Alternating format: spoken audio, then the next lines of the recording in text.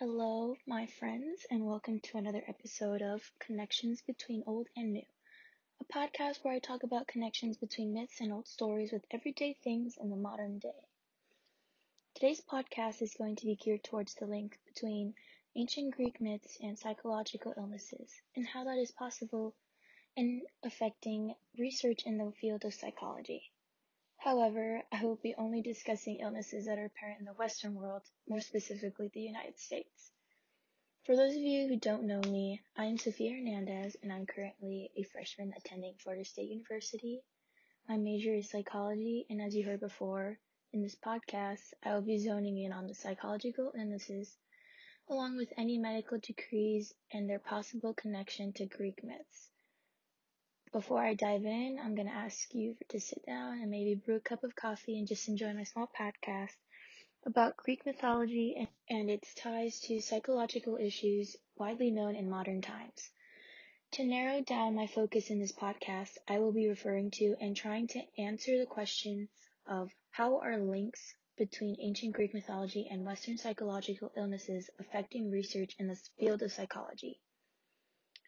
Along with the central question I just discussed, I will also be answering the other questions to further emphasize my topic and how each myth affected the field of psychology in a certain way. However, in order to introduce Greek mythology and their connections on mental illnesses, I will have to define some terms that I will be using quite often in this podcast. First, I will be defining psychological illnesses. According to the American Psychiatric Publishing and their, quote, Diagnostic and Statistical Manual of Mental Disorders, DSM-5, end quote, psychological illnesses can be defined as a behavioral pattern that causes significant distress which can be diagnosed in a specific mental illness. A category of these illnesses includes dissociative disorders and how they are defined. They are defined according to Gale Encyclopedia of Children's Health, Infancy through Adolescence, as, quote, a group of mental disorders that affect consciousness, causing significant interference with the patient's general functioning, end quote, including social interactions in everyday life.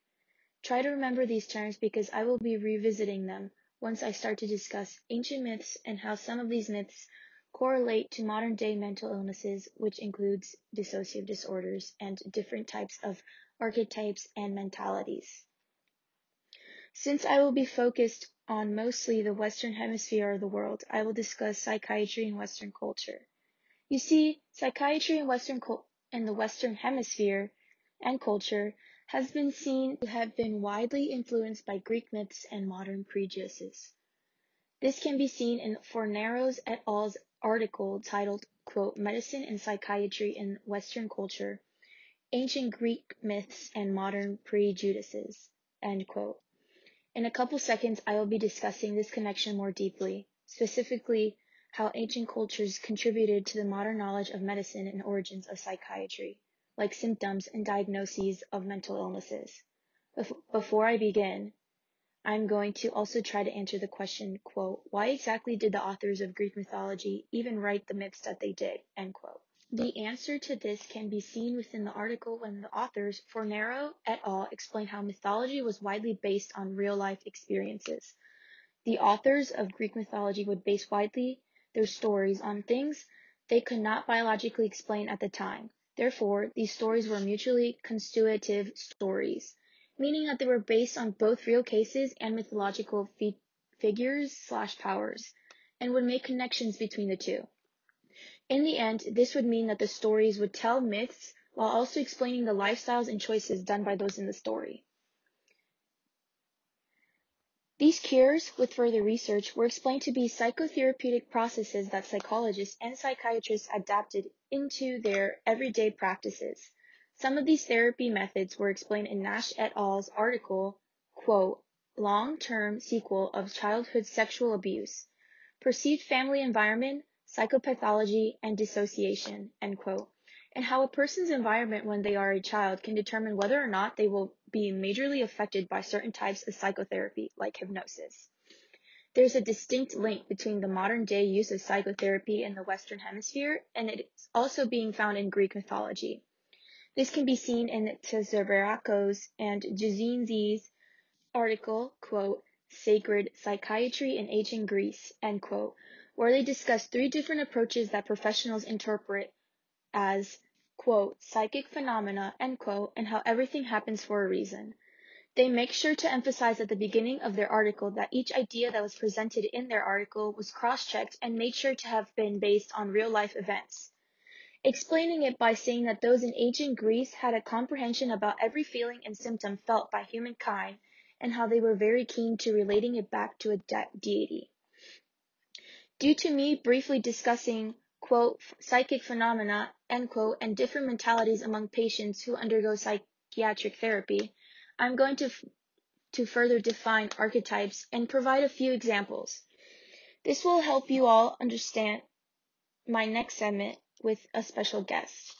Now, according to Kendra Cherry, she discusses archetypes and how the psychologist who developed the theory on archetypes went about describing those mentalities. She explains that there are, quote, 4 major Jungian archetypes, end quote, and how he, quote, believed that the human psyche was composed of 3 components, end quote, which were, quote, model of people, behaviors, or personalities, end quote. This was all written and quoted by Kendra Cherry in the article, quote, The 4 Major Jungian Archetypes, end quote. Cherry goes on to this topic even deeper in another one of her articles titled, quote, The Oedipal Complex, one of Freud's most controversial ideas, end quote, where she lays out the simplistic definition of the Oedipal complex and how it was developed by Sigmund Freud, a very popular psychologist, due to his theory of psychosexual stages of development.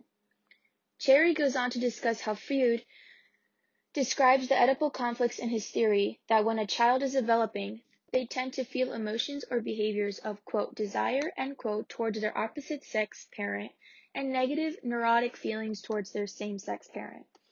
Another author that goes into tremendous depth about the Oedipal complex is Hans Lowald, who wrote, quote, The Waning of the Oedipal Complex, end quote, and they do a very good job at explaining the, quote, Oedipal complex, end quote, and how it is being described in the modern day terms, and what psychologists would diagnose the patient if they were displaying the Oedipal archetype. Lowald was sure to mention that this is an analyzation of Freud's theories of psychosexuality and psychoanalytic views. However, the author's purpose with this article was to establish the, quote, decline of the psychoanalytic interest in the Oedipal phase and the Oedipal conflicts, end quote. And that was in Lowald's article, page 240, how there is no actual destruction of the Oedipus complex. Therefore, the author is sure to explain that with many studies done by psychologists, the only results that they were able to find is that whenever someone suffers through the Oedipal complex/mentality, it never really goes away, and that the patient has to live with that for the rest of their lives. This is a connection and explanation between having the Oedipal complex and suffering an immense ego and going through with the incest. And this is only really common in the Western Hemisphere. We can better understand these different archetypes and the way it affects people by looking at a case and interviewing people who have experienced this actual mental disorder described in Greek mythology. Today we will be having a guest by the name of Pamela Tate. Now she will be retelling her experience as a child and how she exemplified the archetype of Demeter and Persephone. However, she will only be describing her feelings while she had this mentality.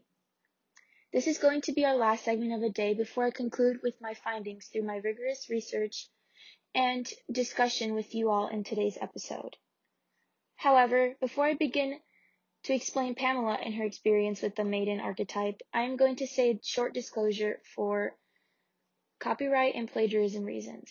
The person speaking for Pamela Tate is not actually Pamela Tate, but will be me retelling Pamela Tate's encounters and experiences as she wrote in her article, quote, The Core, My Experiences with the Maiden Archetype, end quote, and she will be directly quoted.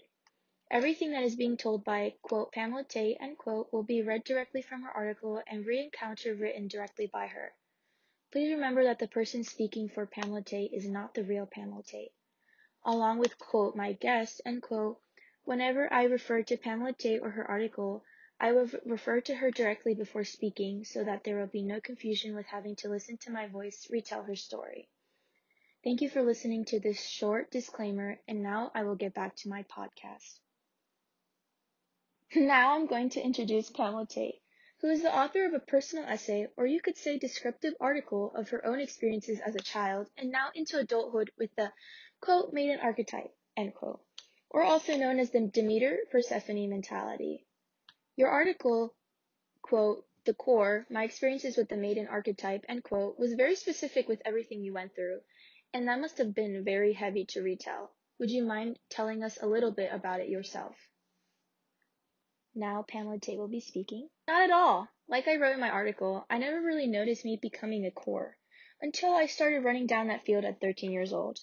I had no reason to. I just wanted to get my blood pumping and just have some sort of connections with my feeling inside of me.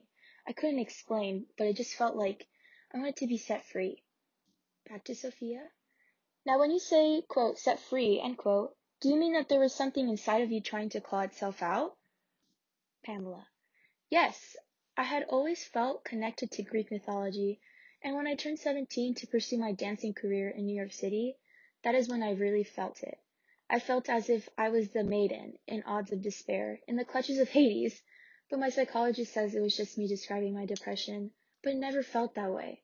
It's just so hard to explain, but I wish I had more time to really explain it all for you, but this is what I can do now. Sophia.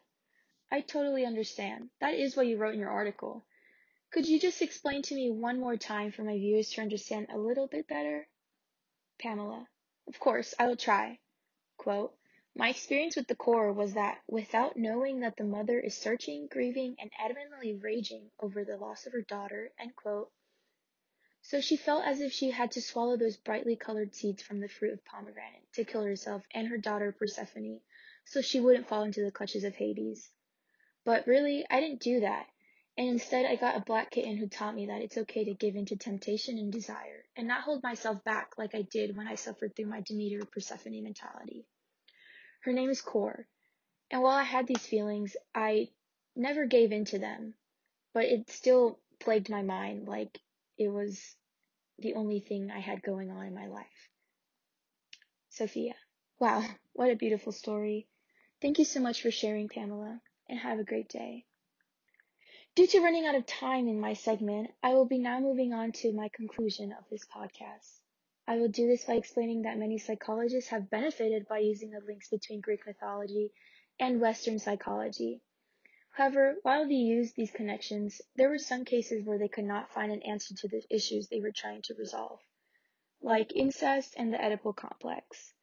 Another archetype psychologists briefly discussed would be the terrible mother complex, which was described in Christopher Valisopoulos' article, quote, through a glass darkly, Medea as a reluctant goddess, end quote, and how psychologists use this to discuss male anxiety and their fear towards powerful and dominant women. While discussing that briefly, it leads me to my conclusion that when psychologists use Greek mythology with their research, it helps them directly with finding new types of therapy and finding whether or not they can prevent a patient from developing a vile mentality that they may have to suffer through the rest of their lives, like the Oedipal complex. Thank you for listening to my podcast, and I hope you enjoy. Have a great day. Goodbye.